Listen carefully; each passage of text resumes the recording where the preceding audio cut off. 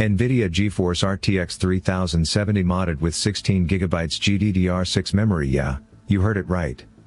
Let's dive into details with TechWafer Talk Episode 2. I am Steve. Russian-based modder, VIK-on, has upgraded the NVIDIA GeForce RTX 3070 graphics card with 16GB GDDR6 memory.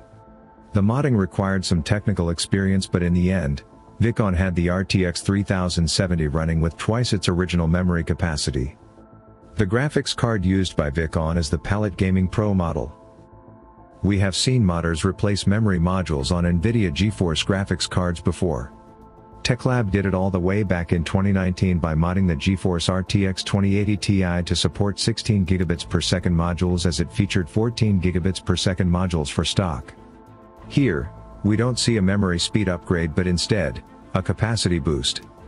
The NVIDIA GeForce RTX 3070 originally comes with 8GB GDDR6 memory, and while we have heard several rumors of a higher capacity Ti variant in the past, that does not seem to be the case anymore.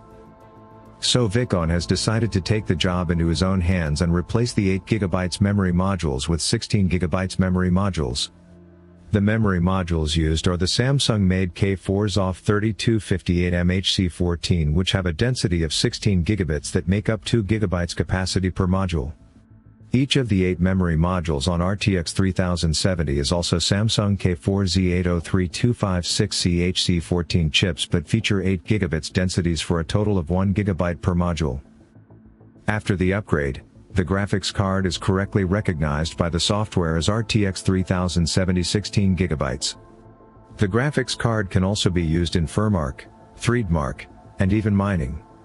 However, the card is unstable and would randomly render black screens. The instability in black screens could be avoided if 2 tests were run simultaneously. For this reason, VIK-on completed Time Spy with FurMark running in the background. If you're still enjoying the video, a sub to the channel would be heartful. The second video provides a solution as suggested by the subscribers. As it turns out, the IVGA precision clock locking method would fix the instability issue. Now, without FurMark in the background, the card has scored 13,783 points in 3D-Mark Time Spy and 4,914 points in Unagain Superposition 8K optimized test.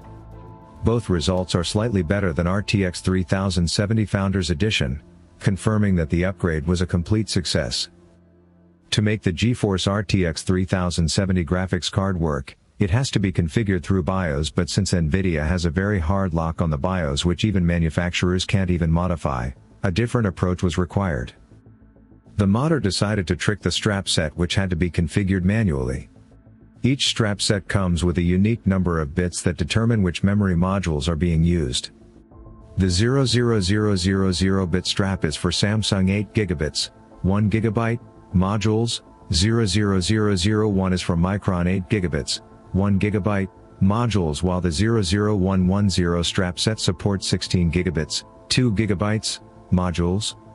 After the proper strap configuration is set for the card, a different memory configuration can be enabled, 16 GB in the case of this RTX 3070. The initial boot up of the NVIDIA GeForce RTX 3070 graphics card was successful, but it was giving out a few errors, where it won't load a different application without FurMark running in the background. Since FurMark is a very heavy stress test for the GPU, the final performance of the graphics card wasn't that great. But a workaround to this comes in the form of IVGA Precision's clock locking method, which fix the issue and let the card run to its fullest potential with 16 GB capacity.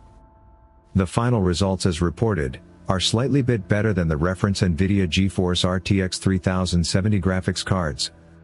Surely they aren't a huge leap in performance, which could be why NVIDIA decided to scrap the double capacity variant, but we are still hopeful we will see a Ti variant with a higher bin GA104 GPU with 16GB GDDR6 VRAM in the future.